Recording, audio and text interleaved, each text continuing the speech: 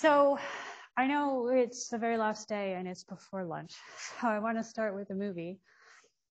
So this is a box. So if you, this is the corner of the box. This looks like a hexagon, but if you look at it for a little bit, you can realize it's a box. So this is the top back corner of the box. This is the front.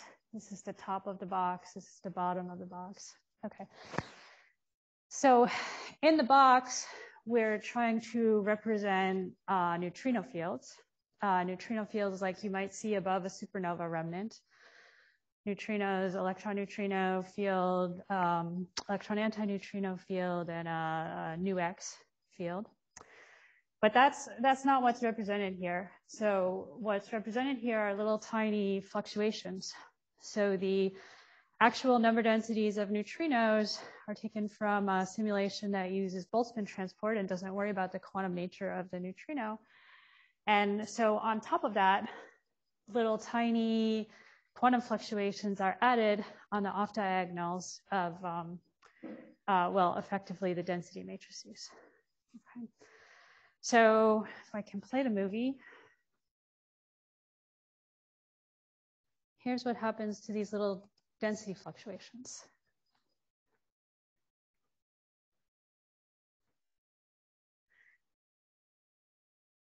Okay, so this is the phase.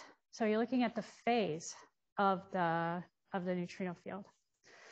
And Ray Sawyer isn't here, but this is the thing he talked about all the time. This is fast flavor oscillations happening above, at least happening if you start with the field that's predicted to be above a neutron-star merger. And so I'm excited about that. And I'm even more excited because this is not lots of little neutrinos, but this is lots of moments of the neutrinos. So this is, the field is represented at every point by an energy moment and a flux moment. So the flux moment has three parts for the three different directions, X, Y, and Z. And all of these are matrices. Okay, so let me play it one more time. And if you're a fast flavor aficionado, you see the first you have the growth phase and then you have saturation. And this is what happens after saturation. So what I'm going to do in this talk is I'm going to talk about why you would want to do such a simulation. I'm going to try to motivate this with nucleosynthesis, talk a little bit, just a little bit, motivate the, how the simulation is set up, and then I'll talk about a little bit about physics that you could extract from it. So I'll put this down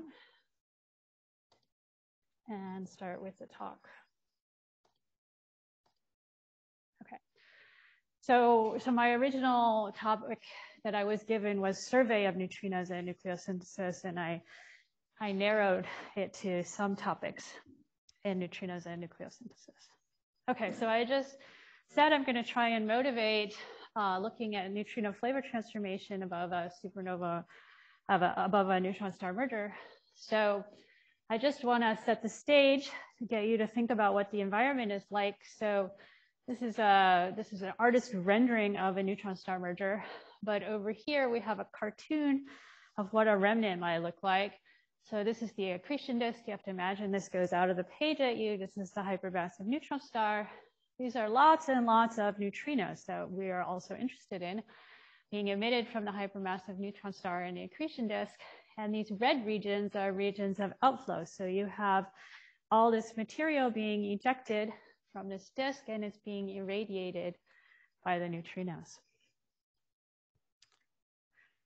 Okay, so mostly I'll talk about nucleosynthesis, but first of all, I just want one slide to make the point that this is not the only reason that we care about neutrinos or neutrino flavor in neutron star mergers. So neutrinos have, they have a substantial part of the energy of the object. And so they're a very important player in determining how the neutron star evolves. So you have the merger evolves. You have two neutron stars spiraling in. You might form a black hole in a torus. You might form a hypermassive neutron star, an accretion disk, or a supermassive neutron star and be left with a supermassive neutron star. And neutrinos are very important in this evolution.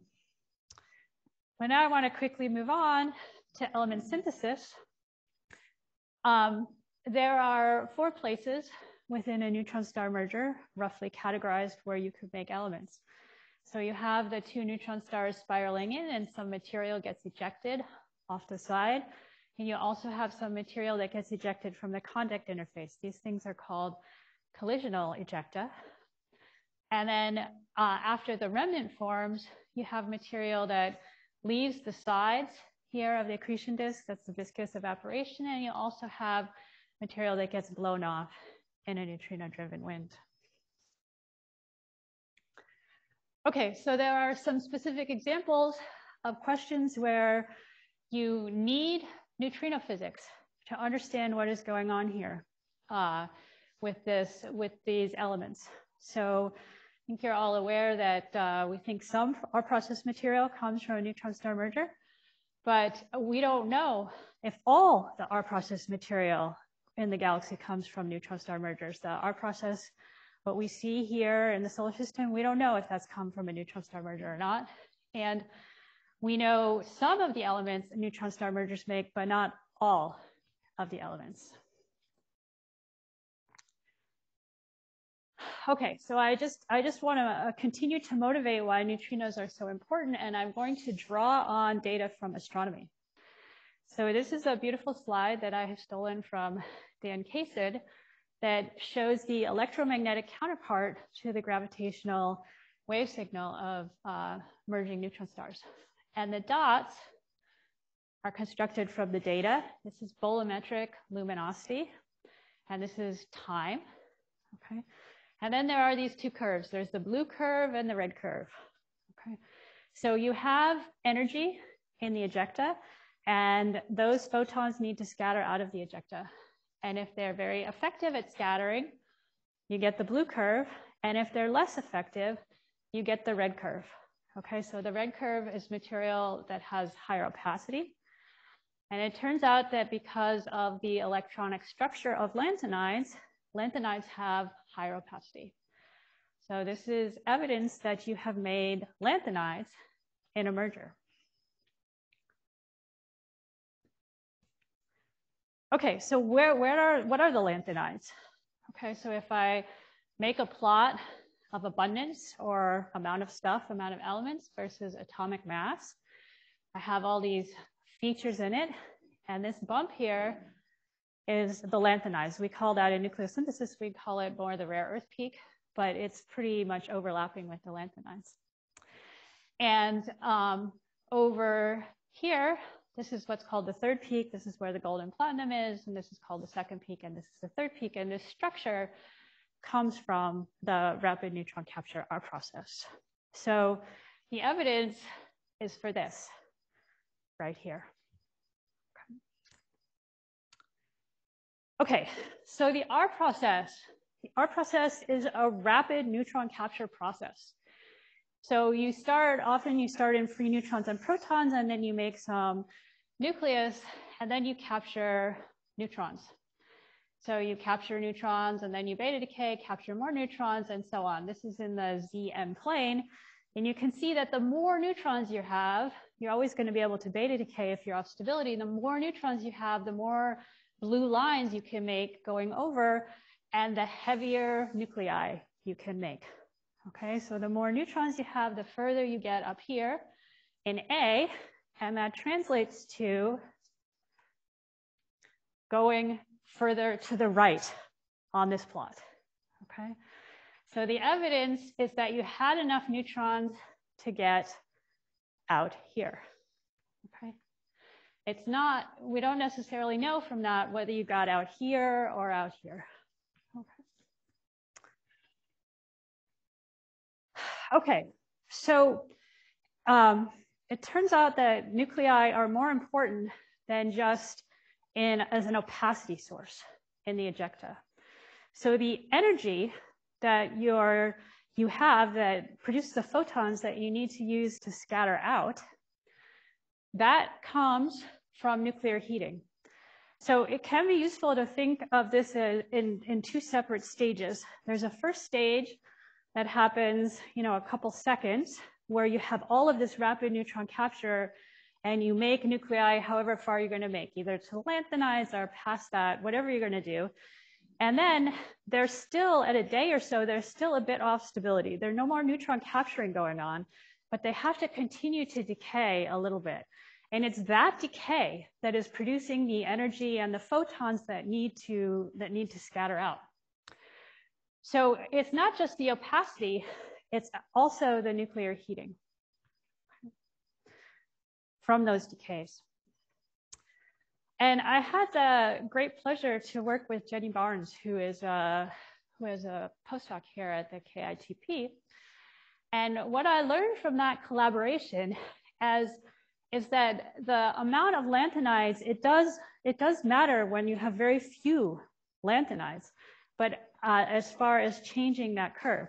But after you get above a certain threshold, that is no longer the major effect. After you're above a certain threshold, the major effect is in which nuclei are decaying and often which processes. So beta decay, alpha decay, fission. So if you look at different models, different nuclear models, but also models with different amounts of neutrons or different YE, then you will get different predictions for the heating. And those different predictions for the heating will translate into different predictions for what your luminosity should be. And they can be actually pretty significantly different. Okay, so the actual nuclei and the nuclear decays, they matter. Okay, so you can say, well, are there any nuclei that are particularly critical? So here's an example of one that is particularly critical. This is really heavy compared to the lanthanides. Lanthanides are around mass number 160. This is mass number 254. And you can see that if you look at the heating without the californium-254, you get this dotted line here. But if you look at all the heating, including californium-254, then you get the red line. So it's a pretty significant perturbation on the heating. And then that becomes a lifting of your luminosity at late time. Okay, so I don't have a picture of it right now, but astronomers have gone to look for this, and at least so far, they haven't found it. Okay, so there have been measurements of the relevant region. It hasn't been found. I wouldn't count that as a non-detection, but more as a hint, perhaps. And so what does that mean? If that is correct, that you didn't have californium-254, which as I said, is more of a disfavoring and not a solid statement, then you didn't get out here to very heavy nuclei, but you did get here. Okay, so you got somewhere in the middle, probably. Okay, so that's a question we'd like to know. Where are we? Also, it's a nice sensitive test of weak interaction physics, because how do you determine how many neutrons you have? Well, it comes from the weak interaction. Okay, so this is extraordinarily similar to things that George said. The weak interaction really matters. Okay, and interestingly, if you look at this from the point of view of making elements, this is hugely different. Either you just make the lanthanides or you get out all the way out to Californium. There's a whole lot of elements in there, but it's actually very small changes in the neutrino physics or the weak interaction physics that will make that difference between the lanthanides and the lanthanides and californium-254. But anyway, your neutrinos will capture on neutrons and make protons, and antineutrinos capture on protons and make neutrons, and these reactions can also go in reverse. And this tells you how many neutrons and protons you have to start with, which, if you're making a model, tells you how far you're going to get. Are you going to get, is your model good enough to get to the lanthanides? But if you have a really good model, it will tell you, make a prediction for where you are in between the rare earths and californium. Okay, so this is what I said. This matters a lot. Okay, so this was a former student of Baha, and Rebecca that I had the good fortune to collaborate with. And these are different, these is results of element synthesis from an accretion disk around a black hole. And this is different, the effect of having different neutrino spectra. And you can get from anything from all the way out to californium to being stuck over at nickel over here. So it really matters. Okay, but again, I will say the same thing George said, is that it's really only electron neutrinos and electron antineutrinos at these energies that will convert neutrons to protons. You don't have enough energy in these neutrinos to make muons. So if you have an oscillation between an electron neutrino and a muon neutrino, you are changing the effective rate of this interaction, okay? And mergers in general have less mu's and taus than they have nu e's and nu e bars. So any oscillation is in fact reducing your power to do either this reaction or this reaction, depending on what's oscillating. Okay. Okay, so the next question is, well, that's all very nice that you can see that if this happens, it'll be important, but does it happen? Okay. And I think the whole community agrees that yes, this does happen. Now you can argue about exactly how it happens and what the process is, but I don't know anybody who is suggesting that the neutrinos do not oscillate in mergers. And so here's an example of what I mean. You have this is a blacked out hypermassive neutron star, an accretion disk. That's the remnant of the proto-neutron star. And here's a neutrino that you launch at some angle, and then it starts off as an electron neutrino that's red, and then it converts somewhere and becomes a muon neutrino. So one of our jobs is to figure out what is going on there. And to do this, I just have a couple preparatory slides. So you can think of neutrinos, you can cast them in the form of a density matrix here. And once you do that, you can, in principle, solve the quantum kinetic equations where you evolve the density matrix according to both the Hamiltonian and the collisions. Okay, so now I'm going to promptly drop the collisions and just look for the moment at the Hamiltonian.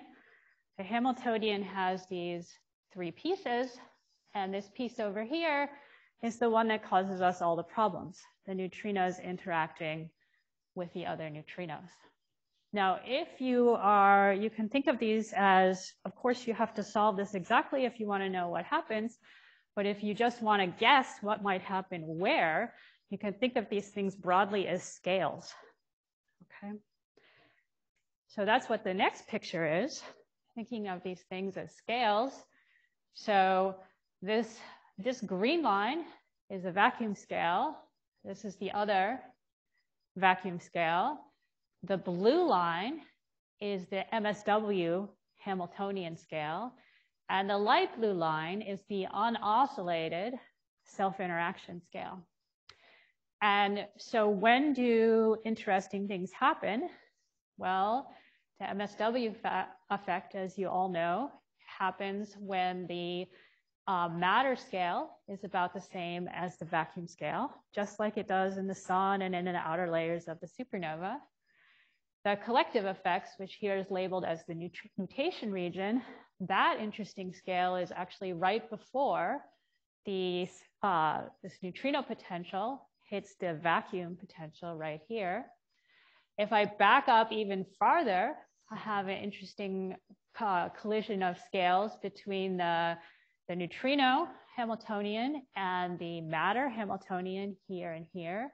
And this gives rise to a matter-neutrino resonance transition, okay? And then we have our bigger problem, which was the movie I showed in the beginning, which is this fast flavor region. And this is also a scale effect. So when you have perturbations in your neutrino field that are roughly the same scale as the Hamiltonian, the neutrino Hamiltonian, you can get that effect. So you have all these ways in which your neutrinos can flavor transform. And you have to decide what is happening. So for the most part, I'm going to talk about this one, but very briefly, I'll just say something about these two here. If you manage to avoid the fast flavor transformation, you can either have a collective effect, just like George and Huayu showed all those years ago in the supernova. It happens here in a merger. Or you can have a matter-neutrino resonance effect, which is something I was lucky enough to work on with Alex and Annie some years ago. And one of the points of this slide is that it's very sensitive. What happens here is very sensitive to the neutrino fields. So this is actually the same point in space above a neutron star merger. But this one just took the data straight out of a neutron star merger simulation. And this one, to get this one, we first tried to correct the neutrino fields to take into account additional scattering that happened above the merger remnant that was not taken into account in the original simulation. And you can see that what happened there is just by changing the angular distribution of the field somewhat subtly, you went from collective oscillations to a whole different type of oscillation that happened somewhat earlier. Okay, so you have to be somewhat careful. Okay, and so now I would like to move on to the difficult so-called fast flavor transformation. Okay, and Ray Sawyer isn't here, but he is the one that was telling us for years that we should look at fast flavor transformation. And there are many people in the audience that have contributed to this problem, either directly by working on fast flavor transformation or in other capacities, for example, looking at the applicability of mean field or quantum entanglement, or looking at direct the detection of neutrinos. So the general consensus is that you could get this type of transformation when you have two things. The fastest of the fast flavor transformations happens when your fluctuation wavelength in the neutrino field is similar to the difference in the number densities between the fields. So you would like something like this. And then there's also this criterion that there's a crossing. Okay, so what is a crossing? Okay, so this is a difference in number density. I think it's really occupation number between neutrinos and antineutrinos at some point above a binary neutron star merger. And you can see that sometimes it's negative, indicating that in some directions, this is direction here. So maybe I should say a little more. So you have your hypermassive neutron star, you have an accretion disk, you're sitting at some point here above it, and then at that point, you sort of measuring the neutrinos. Maybe measuring is the wrong word, but you're looking at the direction of all the neutrinos, and you're looking at the relative numbers of neutrinos in each direction. And this is the subtraction of those two. So over here, at this point, if you look at some angles, you see more antineutrinos than neutrinos. At some other angles, you see more neutrinos than antineutrinos. And the fact that this goes through zero is a crossing, and in this case, there are two such. At this point, there are two such places. Okay. Okay, so you can think there are many ways to consider where there's a crossing. This is just one way. This is a simulation by Francois Foucault, and this is a Boltzmann transport, no quantum neutrinos, but you can look at the width of that crossing. So how much space there, angular space there is between one crossing and another crossing, and you can color code that. And that gives you that's one way to look at what's going on with the neutrino fields. So this little X here, that is the place where I showed the point for which the previous plot was shown. There were two crossings there. Okay. Okay, so now if we want to analyze flavor transformation, there are many ways that we can do this. So the most popular way is stability analysis. So there's many, many, many papers written on stability analysis. And you start with some fields that are in their flavor states. You add some fluctuations, you do a stability analysis, and you try to see what happens. Then there are a lot of other papers that are on toy models, and I was not going to talk about those. They're very interesting, but because of time, I was not going to talk about those at all. Another thing you can do is particle and cell methods. So you can put lots of neutrinos in a box, not moments, like I showed you before, but a bunch of different fields that are supposed to represent neutrinos, and you can track everything, okay? Or you can use these more approximate methods.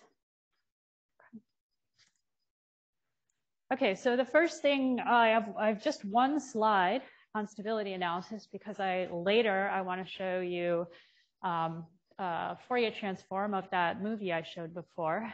And you can see you have to plot this versus K, which is the fluctuation wavelength. Suppose you have a whole bunch of fluctuations in your neutrino field, you Fourier transform it. You say, oh, look, so I have some power on this scale. Let me go and consider in my stability analysis whether that leads to growth. And then you can plot how, as a function of K, what you think that initial growth rate should be. And your system, if you evolve it, should grow at the rate of the fastest mode here. Okay, so this is actually not done for that point. This is for a supernova, but it's the same idea.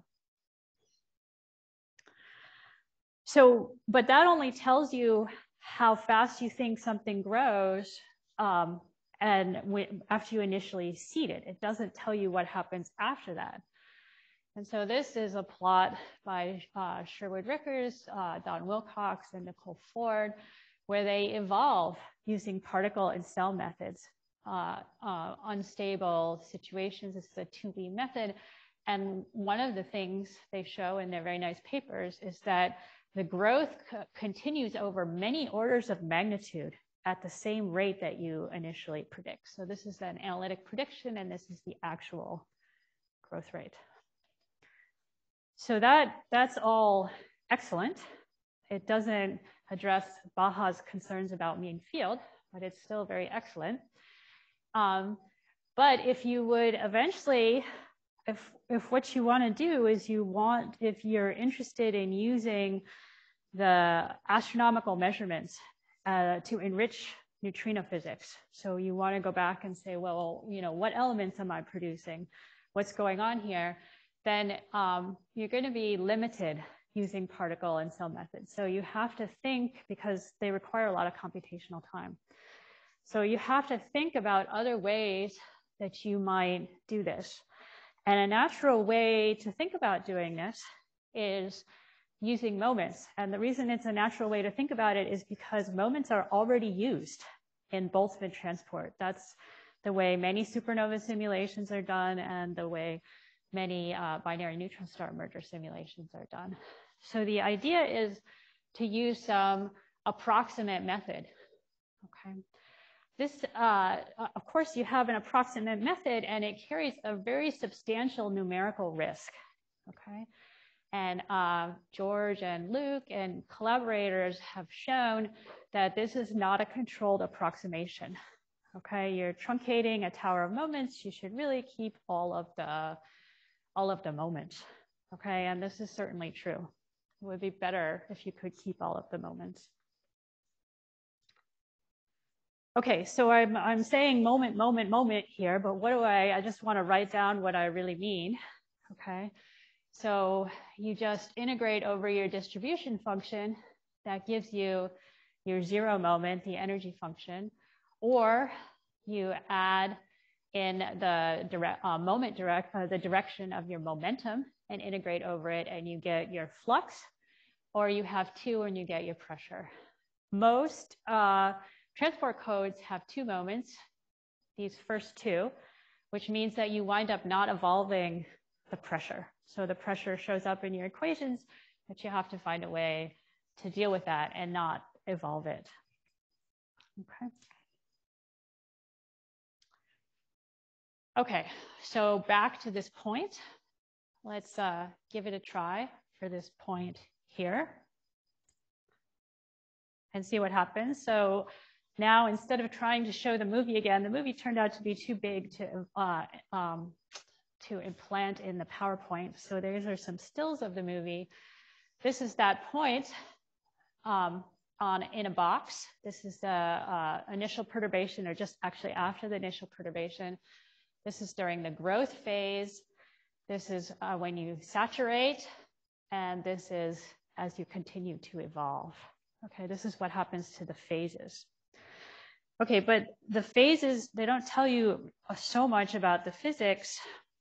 So what might tell you about the physics is looking at what happens to the number density of electron neutrinos, because after all, that's where we're going, right? We eventually want to know what the neutrino number density is. So what happens when this oscillates?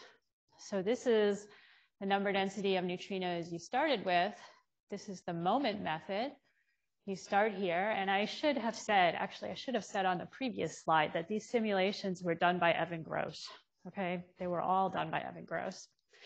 And you see here that you, at first, if you're looking at the density of electron neutrinos, nothing seems to happen, and then you have this sudden drop. That's the growth phase, and then you tend to level out. This is the saturation. Okay, so how do you know if you're right? So you're truncating. You have these moments. It's not a controlled approximation. How do you know if you're right? Well, people who do Boltzmann transport have encountered this problem already, and they use a closure, and they also compare to more exact methods. So we copy from them and try to compare with more exact methods. And this is the particle in cell method over here. So every place where you have two moments, instead you have 1,500 particles in a cell, and you repeat the calculation and you see what happens. Okay, so it does not, in fact, saturate at exactly the same place. However, the way you truncate is the closure. So one could study the closure and develop a quantum closure that brings these into better alignment. However, they're really already pretty good. Okay, this is where you have flavor equilibration. So with the particle and cell, you're slightly above particle equilibration, and with the moments, you're slightly below particle equilibration. Okay, I just have one or two more. This is the same plot I just showed you, and this is the off-diagonal part. So you can see this tremendous rise here during the growth, and then in the moment method, this tends to get somewhat lower than it does in the particle and cell method. Okay, one more thing you can do, thinking back to the stability analysis, is you can say, well, what fluctuations are growing? Okay, so you can do a Fourier transform during the growth phase, a little before saturation, and see what happens. And if you do that, you get the red curve here. So this suggests that this is the peak of the growth. Or you can do it with particle and cell methods. And you can say, well, this is the peak of the growth. So you can see that they're not exactly the same. It's an approximate method, but they're really quite close. And if you try to do a linear stability analysis on the moments, you get around here with this green line. Okay. Okay, that is all I wanted to tell you about today. So the conclusions are that we need to understand neutrinos in astrophysical systems to accurately predict observations, including the R process. This is going to involve solving the quantum mechanics equations in astrophysical environments. And I showed you a small step in this direction during this talk. And then I also want to make this sort of editorial comment, which is we have these amazing laboratories available to us, the supernova and binary neutron stars, and that and with that comes extra observables. There's the light curve, there's elements, there's, you know, gravitational wave signals. And it would be nice to bring that into neutrino physics to really enrich neutrino physics. But we have a lot of uncertainties right now. And one of those uncertainties is, in fact, in our own toolbox, which is the neutrinos, the standard model, the regular neutrinos without beyond the standard model physics. So by making progress on these issues, we would do a service to the neutrino physics community to get better laboratories and make us better able to bring data from other fields into our field and enrich our field. So that's it. Thank you. Thank you very much, Gail. No time for questions.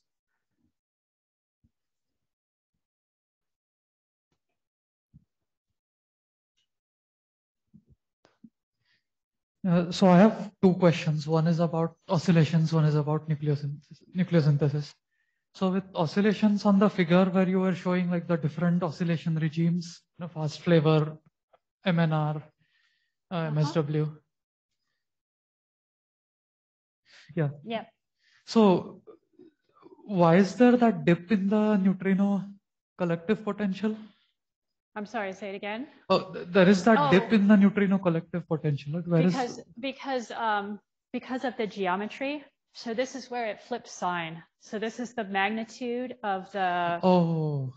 I should have explained that when I explained the figure. So because it's a log scale, there's no good way to plot the. I see. So it crosses zero and. Yeah, it crosses zero. That's. Okay.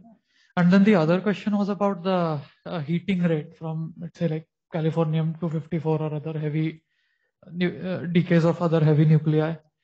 So how important are excited states in those heating rates? And is that, like, do we know how much uncertainties are there associated with that? We do not. So it's pretty low temperature at a day. So I don't think you have much that's thermally excited, but there's certainly isomers that are hanging around for a long time, and these are not included in there. So it's an important thing to explore.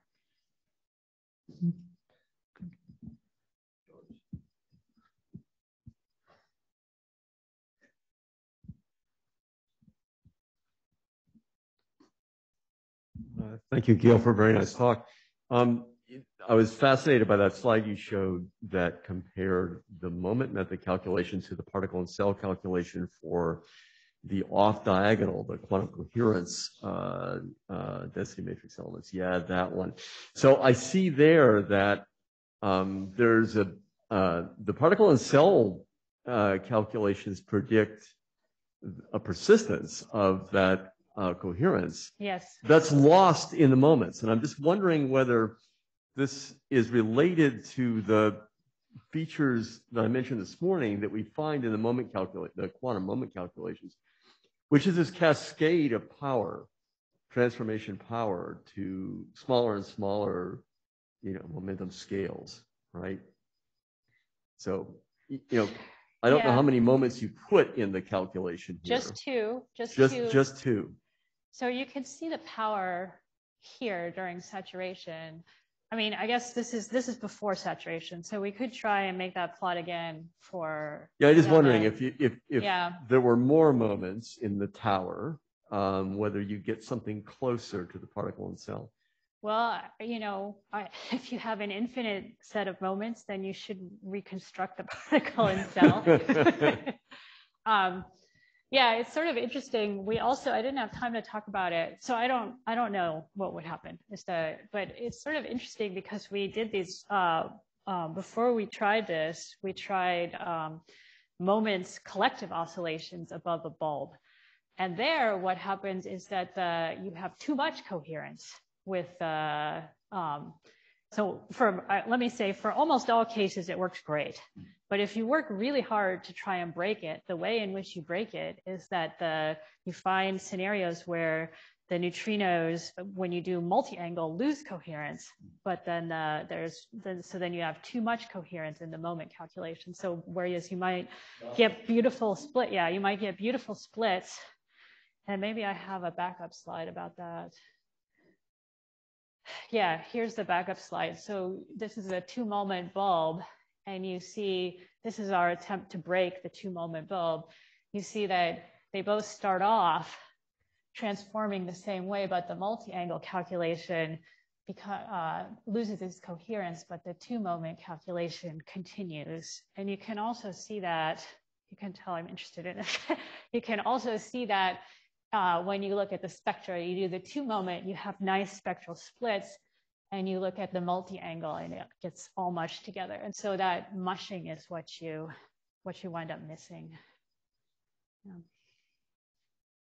So, you know, as we were talking the other day, it's fun that these days you are taken by the mechanics of collective oscillations, and I am mesmerized by nucleosynthesis. Yes. So there's like a bipolar oscillation in the field.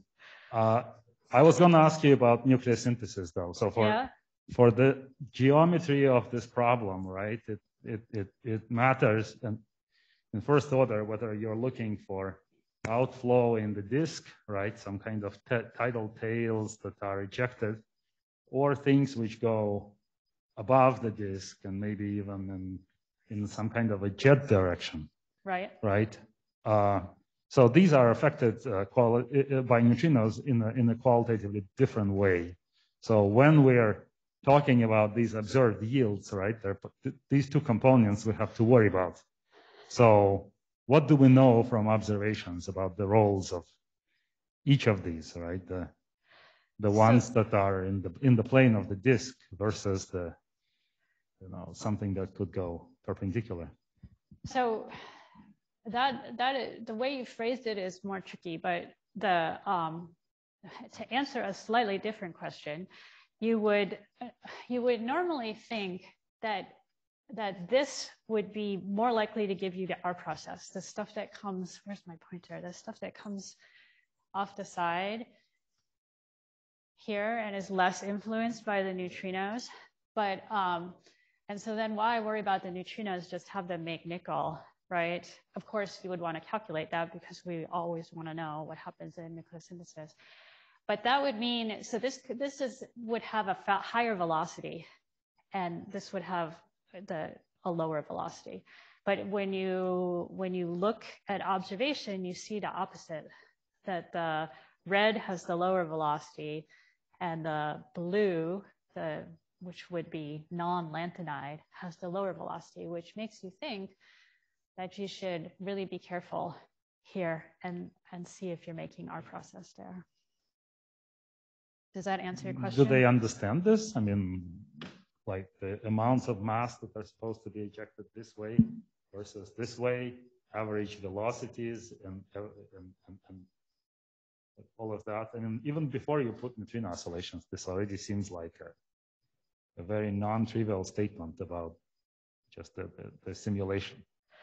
I think, well, there are simulations and they do predict, I mean, you can look up papers that tell you what your distribution of YE is and how fast your ejecta is going. And I think that these are really excellent papers, and I think they also continue to evolve. It's not as the neutron star mergers are not as far along as the core club supernova community. Right, but when people say that we see nucleosynthesis and our process, right? What's the kind of baseline model as of today? Is it stuff that goes out above the disk, or are these things in the? I think it depends on who you're talking to. Yeah. Okay. Other questions or comments? So then let's thank Gail again.